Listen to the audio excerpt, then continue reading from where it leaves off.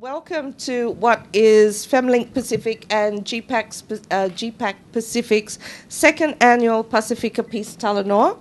And we're pleased to have you, the three of you in particular, at this interactive dialogue. We've changed the format a bit, as you can see, Andy.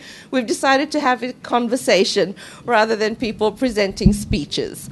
A little background to the theme for today as well is linking back to the work of GPAC. And since 2011, the Global Partnership for the Prevention of Armed Conflict has been a strong advocate on increasing cooperation between civil society and regional intergovernmental organizations, because GPAC believes that this is an essential way to foster greater understanding of the way in which we can all work together for peace, security, and development. And in fact, at the first in a series of conferences called Strengthening Global Peace and Security for Development, the role of regional international organizations and civil society in Madrid in 2011, GPAC organized this conference with the Organization of American States, and one of the speakers from the Pacific was Andy Fong Toy, who is the Deputy Secretary General of the Pacific Island Forum Secretariat's Economic Governance and Security Program, a position she was appointed to in 2011. But for FemLink Pacific and GPAC, we've come to know Andy since she was the head of the political division of the Pacific Islands Forum. In fact, in a role which helped pave the way for the convening of the first Gender Conflict, Peace and Security high-level workshop for Forum regional security officials that was convened in 2006. And at the time, I had the opportunity to collaborate on it was really our first official paper, collaborating with the gender advisor of the forum at the time. And that was really a very interesting entry point and learning about something that Crystal mentioned in her opening on Monday, that you take what you're talking about in civil society and target it into the way that officials will understand. We're also joined by Brigitte Leduc. Brigitte is the gender advisor of the Pacific community, and in November last year, FemLink Pacific and the SBC signed an MOU to collaborate on media and communication strategies to promote and advance gender in and with Pacific media. And last but not the least, for this week, we have an opportunity for a cross-regional exchange through GPAC with ONEP, the West African Network for Peacebuilding, with Kesha Onam Bijou Birch, ONEP's Regional Program Officer of the Women in Peacebuilding WIPNet. And Bijou actually represents ONEP in its partnership with ECOWAS in the implementation of the Women, Peace and Security components of the ECOWAS Conflict Prevention Framework. And she also coordinates ONEP's Nonviolence and Peace Education Program, supporting 15 national networks in the implementation of these programs across West Africa. So that was just a very quick formal introduction, but I'm going to start by asking each of you, starting with Andy and then on to Brigitte and Bijou, that in the context of the work that you do, particularly we're all working across regions, whether it's the Pacific or in West Africa. On a day-to-day basis, what inspires you to do the work that you do, and how do you think we're going in the region? So we'll start with you, Andy. Good morning, everybody. Well, that's from left field because that's not part of the questions that I was given. Thanks, Sharon. Just a brief personal introduction. For those of you who may not know me, I'm actually from Fiji, and I apologize for the really horrible New Zealand accent that I have because I lived in New Zealand for almost 16 years, and I cannot get rid of this accent.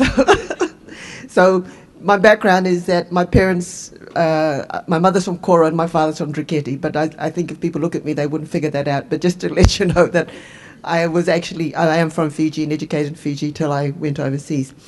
But I think, Sharon, in terms of your question about what inspires us to do the work we do, I've actually been involved in the Pacific Islands Forum Secretariat till the mid-1990s. So I've been with this organization almost 20 years in total, though I did have a break and went away and came back. So I suppose, and people say that to me because, you've probably heard Crystal, they get frustrated with the bureaucracy.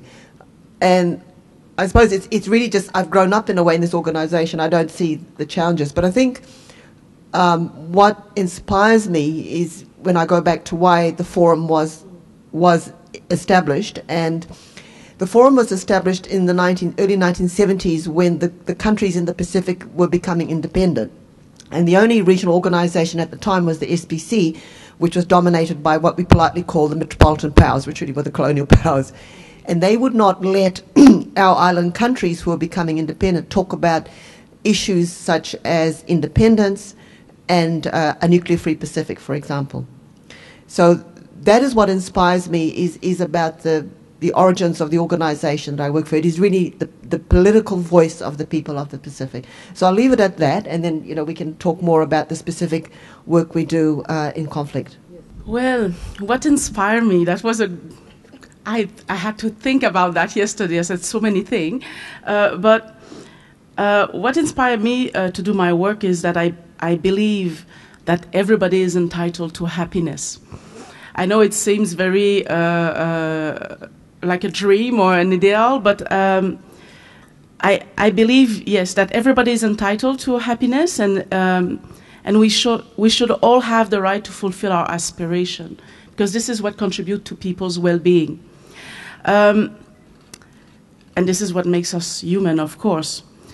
And I believe in equality, and I don't accept that more than half of the population, because of their gender, are excluded, don't have the right to be safe and to be happy.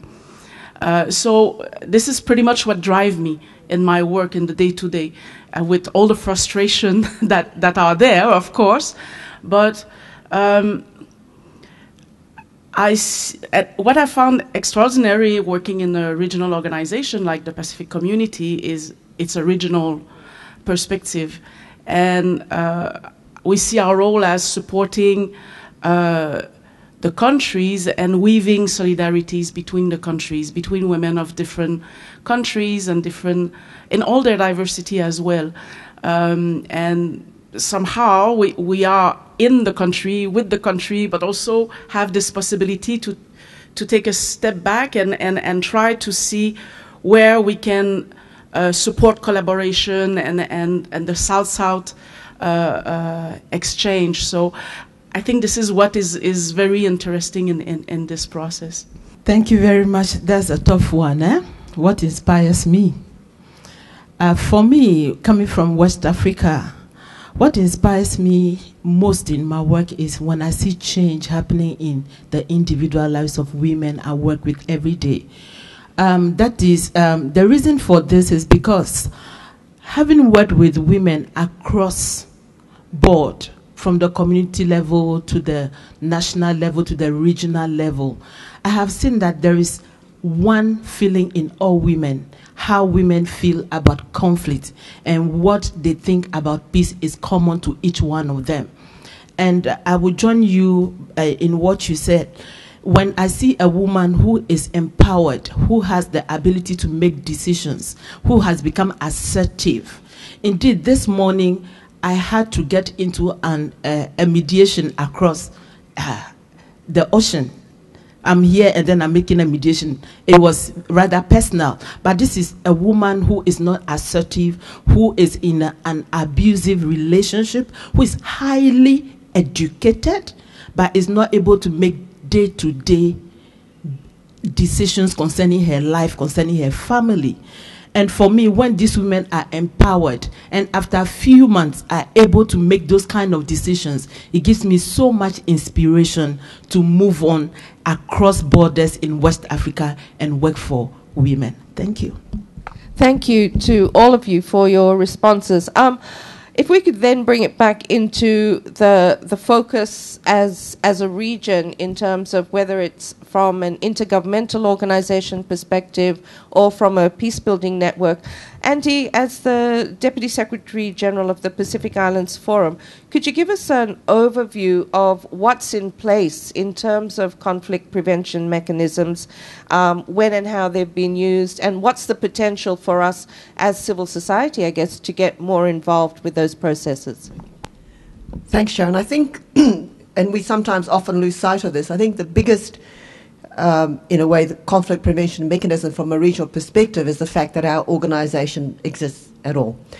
And so we have numerous opportunities, almost I would say too many opportunities sometimes, to interact at the regional level. And this starts from the technical sort of officials level right up to the leaders level. So I think the unique status of the forum is that we are the only organization that actually has an annual meeting of leaders. And so there's a great opportunity, I think, really, I think it's about confidence building and the building of the personal relationships. So that to me, that's the real overarching sort of conflict prevention mechanism that we have as a region. If we drill down, and I start off by saying that the Secretariat is what we call a policy organization, not a technical organization. So what we do is, if you look at specifically areas of conflict prevention and peace building, is our role is to encourage the adoption of frameworks that advocates and promotes peace and conflict. So the one that we have, which is specifically about peace and conflict, is the Bikatawa Declaration. This is very significant for us as a region because for the first time, and it was a consequence of the conflicts we had in Fiji and Solomon Islands, the coups in Fiji and then the tensions in Solomon Islands. For the first time, our organization moved away from a principle of non-interference to saying, no, actually, we need to do something about conflicts. And that's quite significant, I think, for us as an organization. So that is very specific. And the declaration talks about conflict prevention, but also responding to conflict. And so Ramsey, which is the Regional Assistance Mission to Solomon Islands, is under this framework of the Bikatawa Declaration. The work we did in Fiji after the last coup, that was also under the Bikatawa Declaration. But conscious of the time we have, I just want to finish off by saying that, as I said, we're a policy organization, so we advocate frameworks. And so we also try to so those frameworks, as I said, they're not only sort of specific frameworks, for example, about human rights and good governance and law enforcement frameworks, but we also try and ensure that the causes of conflict, for example, inequality in terms of development, we mainstream those issues so that when we try to ensure that we have an equitable and inclusive society. Thanks, Andy. I'll come across to Bijou first before coming back to you, Brigitte, because you've been involved with ECOWAS, the Economic Community of West African States. Very quickly, could you give us a snapshot? You've heard from Andy about the forum. Can you give us a snapshot of how ONEP is working within that framework to prevent conflict? Okay, ONEP has been working together with ECOWAS in the framework of the ECPF, which is the ECOWAS Conflict Prevention Framework, and under which is based actually on the protocol of ECOWAS on good governance. And in this framework, we have been working on the early warning and early response mechanism. What happens is ONEP has been working in the early warning system for some time and caught the attention of ECOWAS. Now, ECOWAS had decided to work with ONEP under the ECO1. When you come to ECO1, you divide it into two. ECO is ECOWAS, then one is the ONEP early warning program. So the two of them joined together becomes ECO1. And this has a regional flavor across West Africa because it has been set up by the member states of ECOWAS. We have been working in that regard with ECOWAS, gathering information to be able to respond because West Africa had gone through lots of conflicts and lot of bloodshed in the 90s. Now, what happened after the working of the ECO1 was ONEP realized that it is not enough to work within the ECO1 system. So we need to involve our communities. That's how come we came out with another framework, which is the NEWS, the National Early Warning System, because that comes to support the ECO1 system.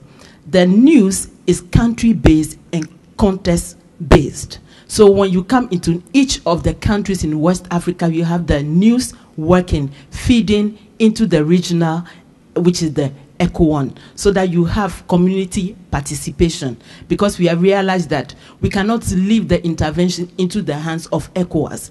Communities must be engaged in seeing the early warnings of conflict and also being able and have the capacity of responding to those conflicts. So this is the framework in which we have been working with ECOWAS under the ECO1 and the News program. Thank you. Brigitte, gender inclusion is a key component of peace building. I mean, we've been talking about UNSCR 1325 since the 1st of November 2000. But what do you see are obviously some of the successes in terms of women's participation, but what are some of those persistent barriers which can actually serve as indicators or triggers of conflict?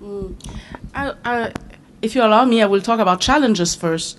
And we know that one of the main challenges for participation of women in peace building is their low representation in political leadership, because this is where usually the decisions are starting. The discussion on how the peace will be built and what kind of committee and so on. So already, we know in the Pacific, very low level of political representation of women at all levels. So this is a big impediment to the process. But it's also about gender norms.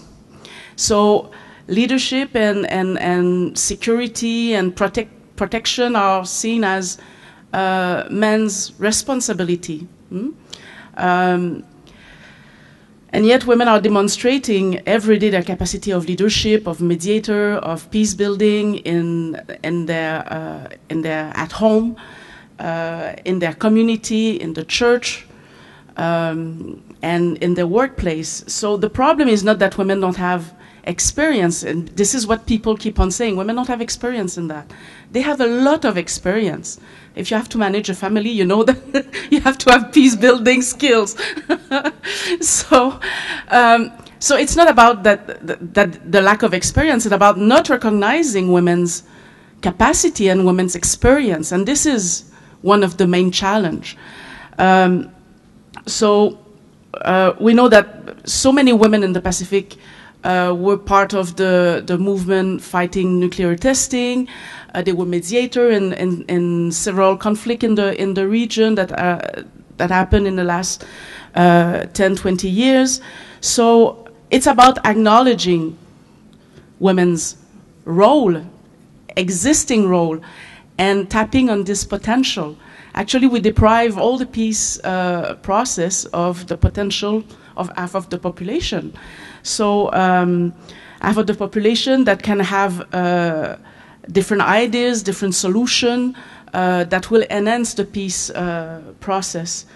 So on the other hand, men are not always experienced in mediation or peace building, but doesn't seem to be an issue when it's time to establish committee or peace building processes, isn't it? So there are good practices in the region to increase women's political participation, but it's new. It's still, there's a bit of debate on that in the region. So for one, we need to have more women in decision making. So we have some special measure in Samoa, in Vanuatu, but also in the French territories, in French Polynesia, New Caledonia. We discussed on Monday, French Polynesia, 52% of the members of the parliament are women. So these measures exist and they work in the region. But what we learn also with all this is that it's not enough just to raise awareness and build women's capacity. Because if the measures are not, if there's not a process to make it happen, it's not going to happen. So we need to force it a little bit. And it's a question of good governance practices, of inclusiveness and on democracy. I mean, how can we think about a democracy when half of the population is not represented in it? That's not a democracy. So on the other hand as well, women who are in the peace building processes, who participate in it, also need to accept to support diversity. So it's not enough to have few women in the process. Those women have to represent women's concern and priorities, but women in all their diversity. So yes, so there's the aspect of having more women participating because it's a right, okay, and it's about democracy and good governance and peace. But it's also about having women's concern included across the whole process of peace building. And this is where we come back with gender mainstreaming approach. Huh? And this is again, so it's not just to have women, but it's to make sure that women's concern are integrated everywhere. And in terms of, implementation of 1325, we've talked a lot about more than just one woman, but also, the conversation has to be about diversity and bringing that inclusion. Before I come back to the region to ask Andy to kind of talk about some forward-looking strategies, Bijou, I'd like you to share your experience of planning, organizing, working with women in the Liberian Women's Peace Initiative in Ghana, and how you were able to work with several groups of women to overcome some of those political barriers. Wow, you have thrown me back into the year of 2003. When we started the WIPNET program, which is the Women in Peace Building Network program, in 2001, our first idea was to build the capacity of women, have a critical mass of women who will now go into their communities and replicate what they have learned at the regional level. And that's exactly what happened. Now, when we had 4 women from Liberia who came into our training, our first TOT. So when they went back into Liberia, they did the replication. Now, when the conflict started again, they contacted us at the regional level. This is what is happening. So we started the brainstorming session. This is what and what we can do. We have to issue statements. We have to make demands and start from there. And then they added the idea of picketing, going into the presidential palace and sitting there until they were able to talk to the then president, who was Charles Taylor. So from the regional level, we were supporting them in Liberia, in writing the statements, in seeking lots of consent from all over, asking people to back their demands, until we planned for them to come into Ghana. Now, before they came into Ghana, what we did at the regional level was to go to all the regions of Ghana and speak to our women in the regions of Ghana, that this is what is happening in Liberia, and our women are coming to Ghana. We went to the Bujumbura camp where we have all the refugees, and then we spoke with them. Before the women came, the first batch of the women who came were the leaders, so we started working with them, and we involved the media, which was very crucial. I was more or less sleeping in the radio stations because we needed to put on our messages across for everybody to hear, not only the local media in Ghana, but also BBC. It was very crucial for us to pass our messages.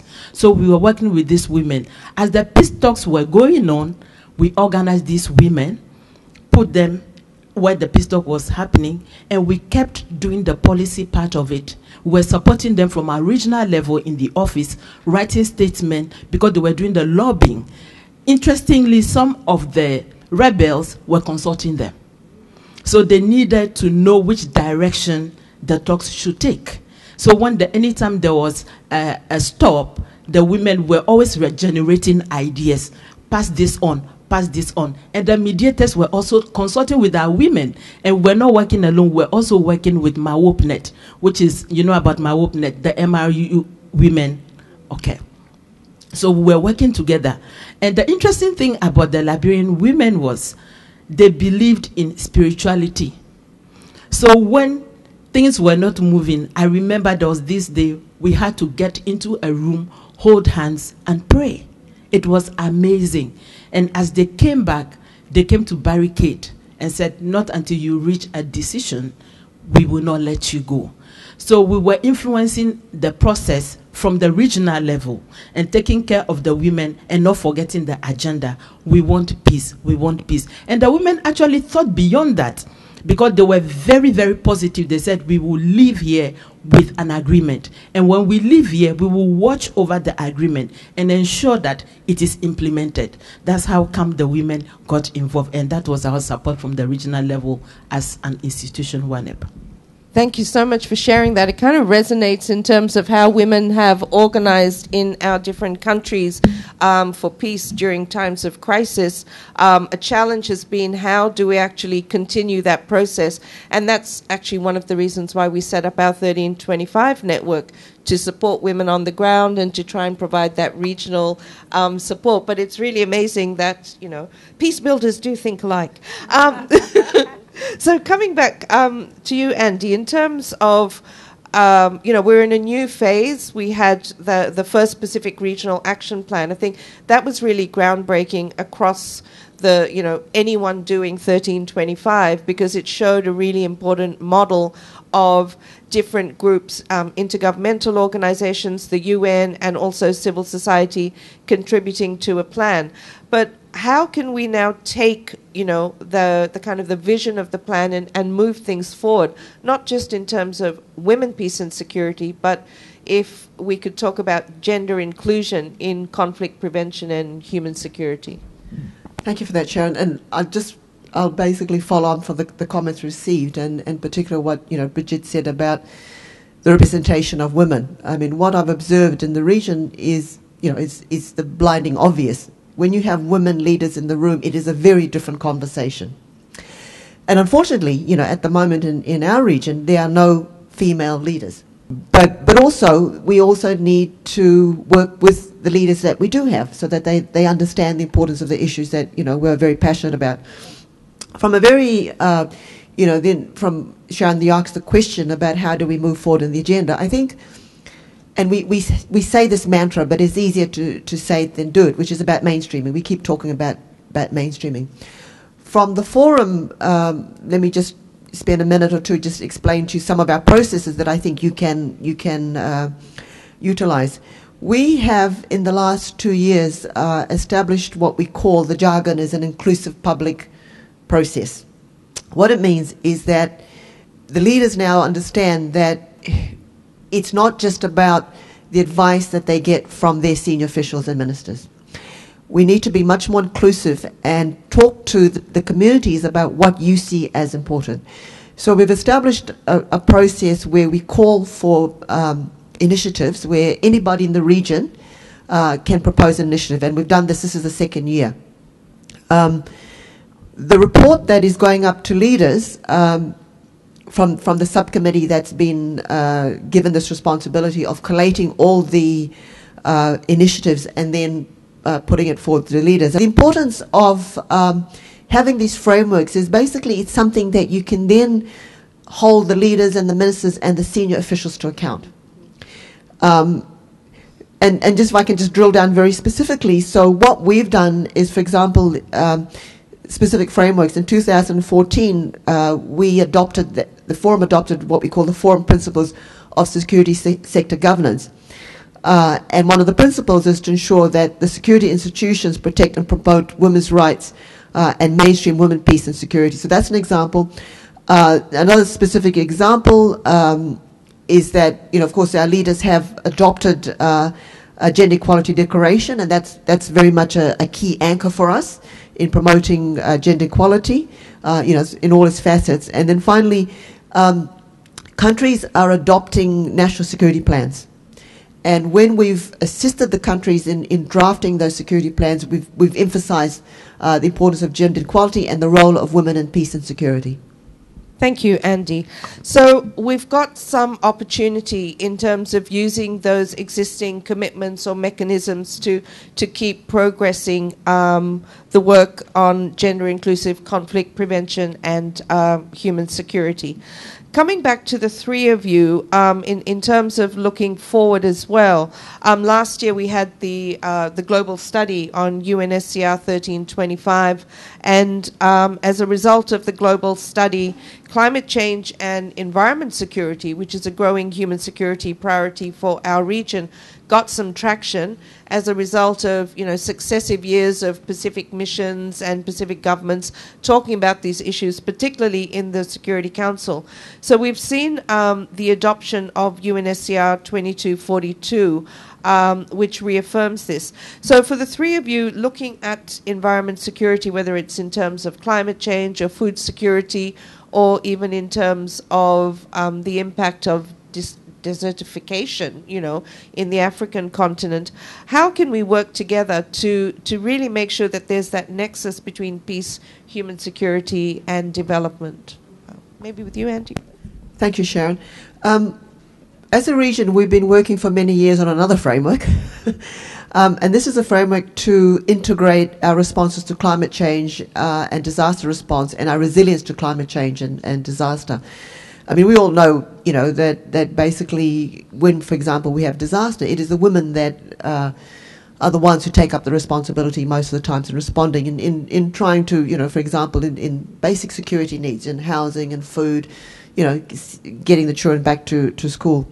And the same with climate change. We know the stories about the impact of climate change, for example, on access to water, on coastal fisheries. So what we're trying to do is have this integrated framework, and there is an opportunity, I think, for women to use that as I suppose, a door into climate change.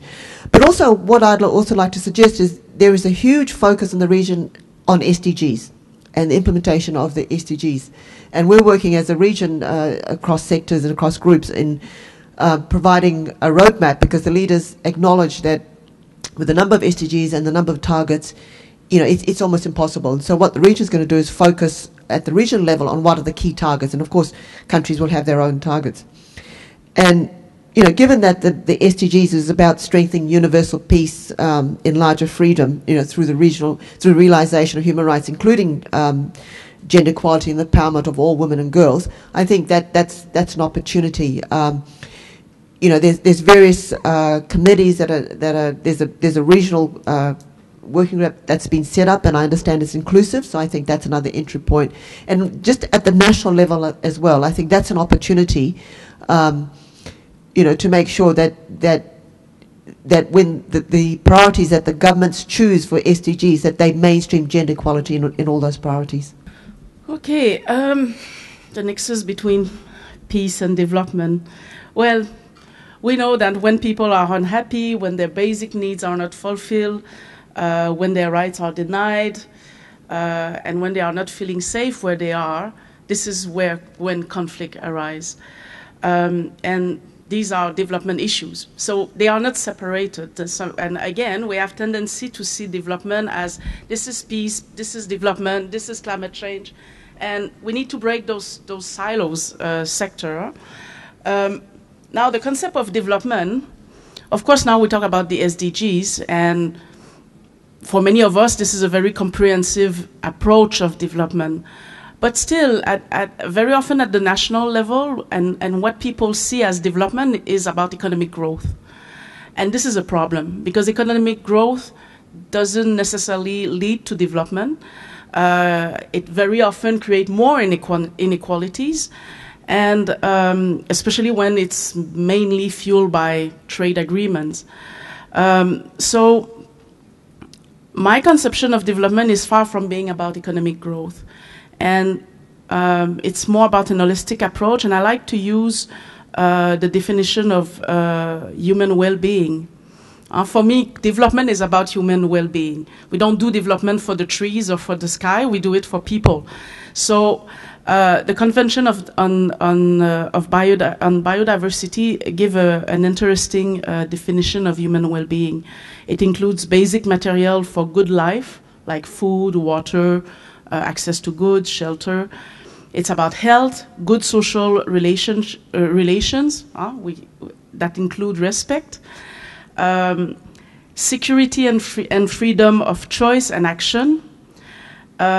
So we see that human well-being is about relationship, and this is what peace is about as well. It's about relationship. So the linkages, and that's why we always have to come back to what do we mean when we talk about development. and being very careful when people focus way too much on economic growth. Yeah. So, and in many places, many countries in the world, when we talk about peace and security, it's linked with militarization. And actually, this is where the money is going. There's a much bigger budget on militarization than on peace and development altogether, and even climate change altogether.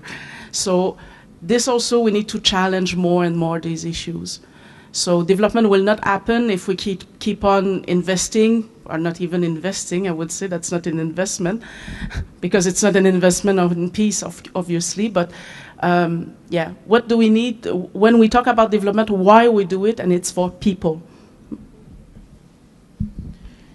From where I sit at the regional office in WANEP, we are running a program on human security in Mali, and we are looking forward to starting a conversation with ECOWAS on the outcome of all this happening in Mali, to start looking with a different eye, and especially at the Gender Directorate, how they can rework their work plan, for instance, to reflect what is happening, how ECOWAS can support all the new changes we are experiencing in our region. And in Nigeria, for instance, when we are having this new threat of Boko Haram changing the lifestyle of women in the whole of Nigeria, and indeed the whole population, they have been sensitive enough, being supported by WANEP, to review their national action plan, for instance, to reflect what is happening in their context, so that the country can respond to the needs of women and put the priorities of women, because women are being used a lot in this new threat, to be able to respond to this new challenge. So this is what we are doing, especially we want to start the conversation with ECOWAS based on our human security program in Mali. So finally, and I'm glad we've kind of geared towards the SDGs as well, because I remember when we were even in the early days of trying to connect 1325 to the SDGs, there was even some debate amongst feminist peace networks, like, you can't talk about peace and security in the General Assembly. But we're really glad that there is now a specific goal on peace and stability as Goal 16. What we've been talking about as a network as well this week has been about greater coordination among civil society. How do we also sustain the support for local activism and peace building in order to have the women be in those places, whether it's focusing on national security plans or WPS in humanitarian settings. So as a final wrap-up from each of you, maybe just a message for a woman or a young woman who's a peace builder out there. What should we be doing? Or, I mean, we can't solve all the problems of the world, not yet. But, you know, how do we keep on keeping on, even when sometimes we feel that there are barriers that we may not even understand? So maybe I'll start with WANEP and then come back around and give Andy some time to think about that. Okay, Viju. My message is very simple. Having worked with women, I think every day is a window of opportunity to make an impact. For 1325 to be significant, it has to be localized. A woman should be able to wake up in the morning and walk to her plantation in Côte d'Ivoire without the fear of being raped on the way, because 1325 is working on her behalf. And this woman must understand it. If she's denied the right to inherit property that has been left by her spouse, the woman should have the opportunity to air her feeling and have the right to get it back, because we have people who are speaking on her behalf wherever they are. And it doesn't matter your age.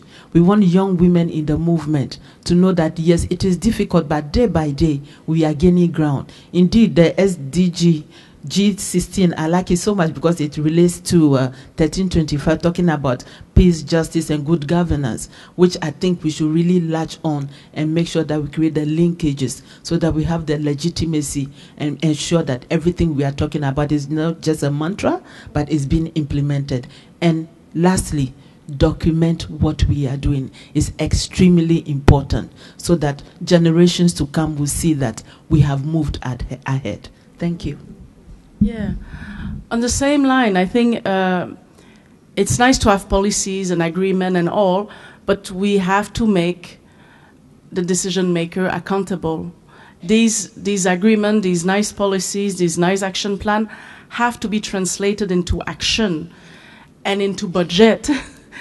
And so the money is never there. Huh? We'll all agree on the same thing when it's about gender equality, but then there's no fuel to make it happen.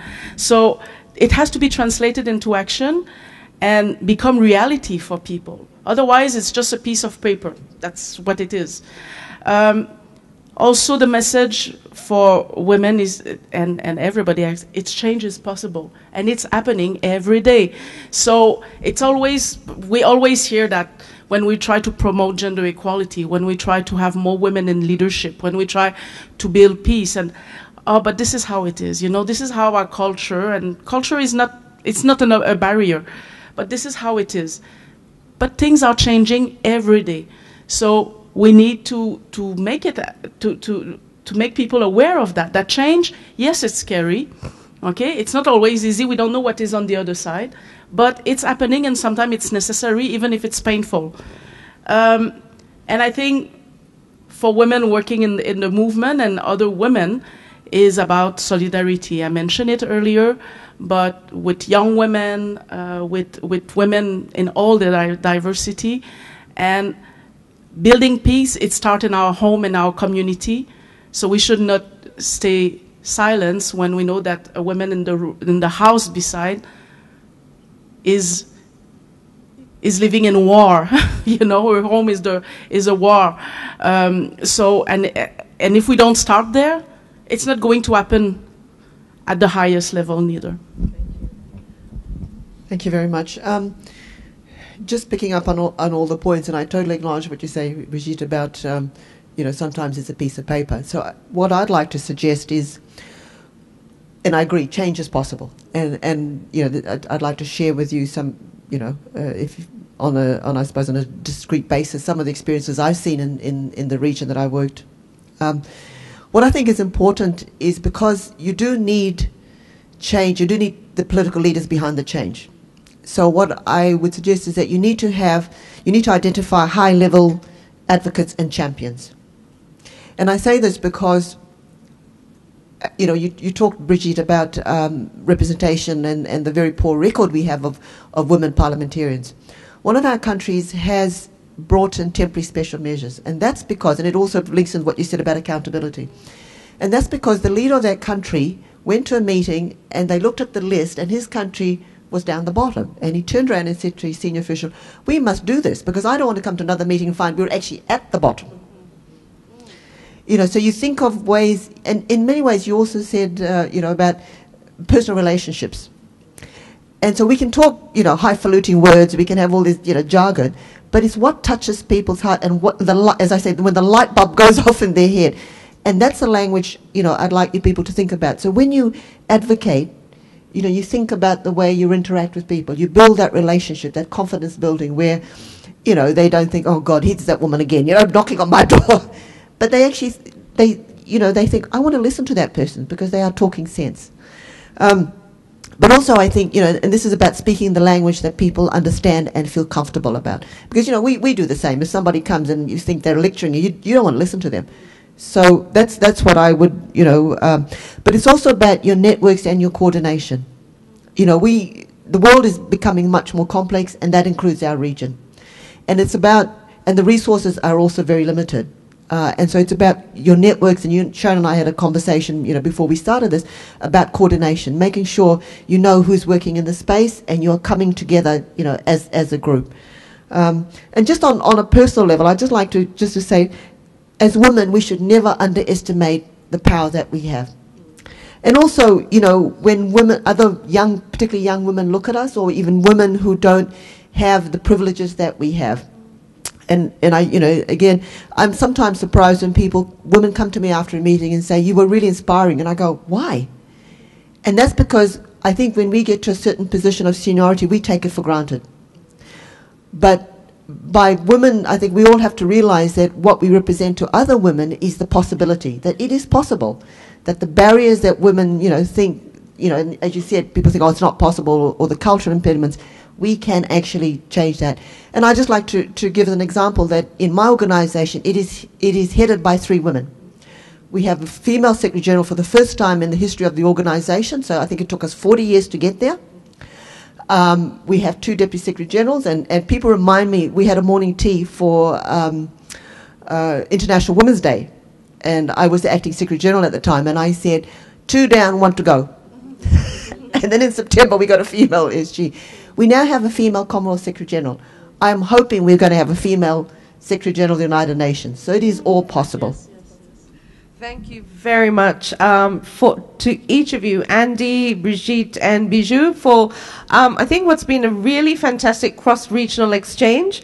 And just if I add it all up, the 3 of you bring together 37 countries of experience from West Africa and the Pacific as well. And so I think it's also another demonstration of the conversation that can happen when you bring women in leadership together as well. So thank you for making yourself available for the start of our Pasifika Peace Talanoa Day. Naka.